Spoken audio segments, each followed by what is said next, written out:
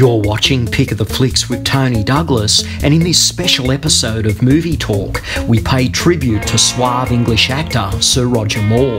Sadly, Roger passed away at age 89 in Switzerland on May 23rd, 2017, after a short but brave battle with cancer.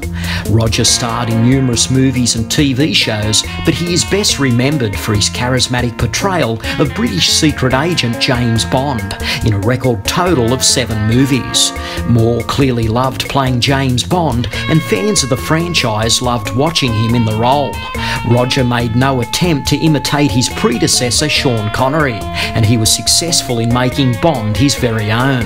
Moore would often affectionately refer to the character as Jimmy Bond, and he was renowned for portraying Bond in the most tongue-in-cheek fashion.